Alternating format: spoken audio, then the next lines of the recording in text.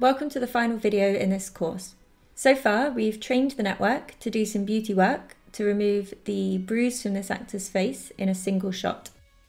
And now I'm going to show you how to apply this effect to multiple shots with the same actor.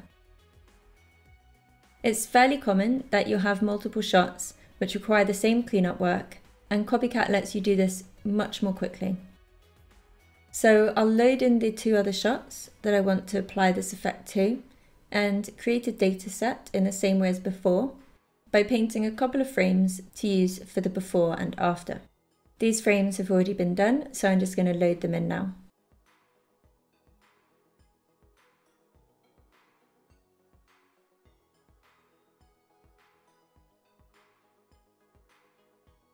And once I have those frames, I'll add crop nodes and the same grade and color correct nodes as for the previous shot.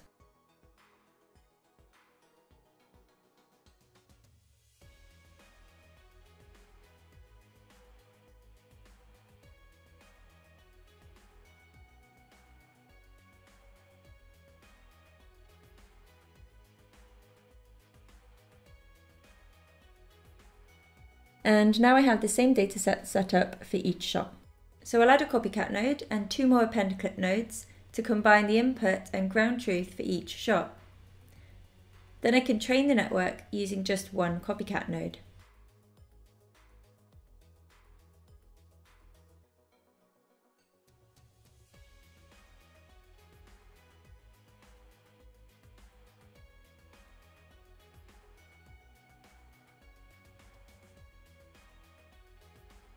I know from before that a large model size worked well, but this time I'm going to change the initial weights drop down and use a checkpoint and set it to the latest cat file from the last training I set off for the previous shot. And this will weight the training towards the effect that was achieved before and should produce a better result.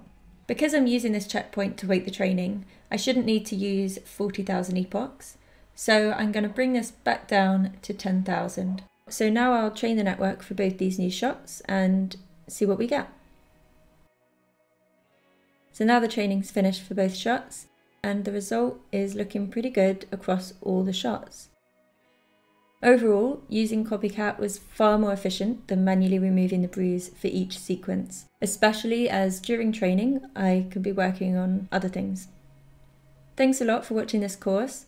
For more machine learning tutorials for Nuke, take a look at learn.foundry.com/Nuke. where you can find a whole machine learning section. And also check out the user guide and reference guide documentation for a detailed breakdown of the air nodes and workflows.